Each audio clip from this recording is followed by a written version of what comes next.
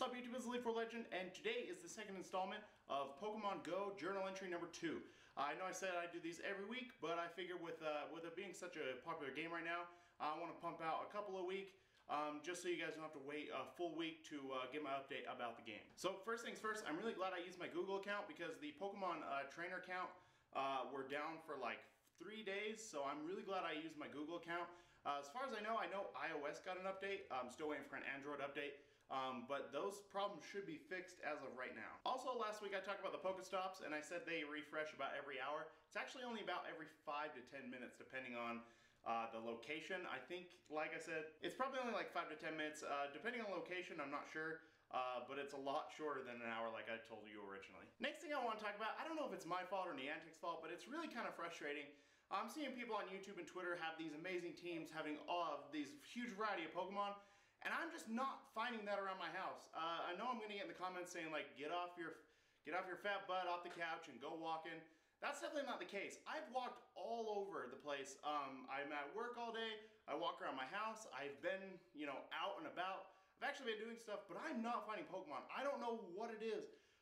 People are sitting on their couch catching like 4 or 5 Pokemon just sitting on their couch. I've not caught one in my house besides my Charmander. Also, Sunday night, me and my wife and my son walked for probably a good solid 2 hours, and I think I only caught 4 Pokemon. I don't know if that's right. Like, I think the way I see it, or the way I'm seeing it on Twitter, they're popping up everywhere. So it's really frustrating. It's really frustrating to see these teams with like 700 or 800 combat points, and my highest Pokemon is at like 90, maybe 150. I don't know. So that's really frustrating. Then again, that's probably just me being a baby. But I think I should be seeing more Pokemon than I am. So I don't know what's going on. All that being said, let's get into the gameplay. As you can see, I do have Pokemon around me. However, they're always 3 footprints away, and I'm not the best tracker, or I don't know if I have this tracking thing down, but I just cannot seem to find them, and that is frustrating. Again, that's me being a baby. I definitely will figure it out, I know, because I'm just going to keep at this game and keep playing it. So eventually I will figure stuff out, but starting off and seeing all these successful people so far, it's really frustrating. But one cool thing that I did figure out myself was that you can turn on Power Saver.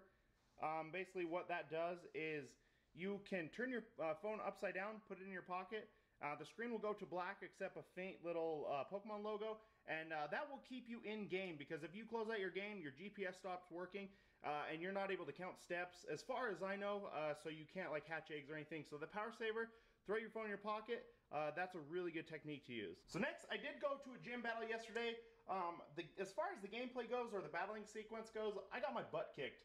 I played against a Jolteon that was combat points about 750. Like I said, my Pokemon are not strong, and I took all 6 of my Pokemon, and I only got it about half its HP. But as far as battling goes, I really enjoyed it.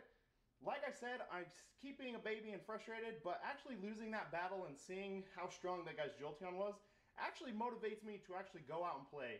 I did reach out to someone on Twitter who is playing the game really well, and he gave me some really good pointers, so I'm going to take that out and hopefully use his pointers to improve. One of the pointers he did give me was to hatch eggs. I did hatch an egg. I got a Cubone right there. That hatch took 5 kilometers I had to walk, but it also gives me a ton of Stardust. So if you go into your Pokemon and just click on one, you'll notice that you have some Stardust here. I think it gave me like 1200 Stardust, so just hatching an egg, that's really good. Another thing I heard, you want to upgrade your Pokemon before you evolve them. So that's what I've been trying to do. Probably my Geodude is a high enough experience to evolve it eventually once I get enough gold Geodude candy. However, I do have a Graveler, so I probably won't be evolving Geodude anytime soon. So hatch eggs, catch Pokemon to get Stardust. It sounds like Stardust is probably the most valuable thing in this game at the moment. So guys, that's my team so far. That's this journal entry. That's what these are going to be from now on. Just probably short little 3-minute clips of how my team's updating. I hope next week to have my own gym. I hope next week to have some stronger Pokemon. And then I hope next week also that I can be more knowledgeable and I can teach you guys, and then in the comments you can ask me questions and I can answer those things for you. So guys, I hope you guys enjoyed this video. Please like, comment, subscribe. Don't forget to follow me on Twitter. The link is in the description below. I really don't want to say that every episode. I sound like a robot, but I feel like I have to for some reason. Anyway, guys, have a good day.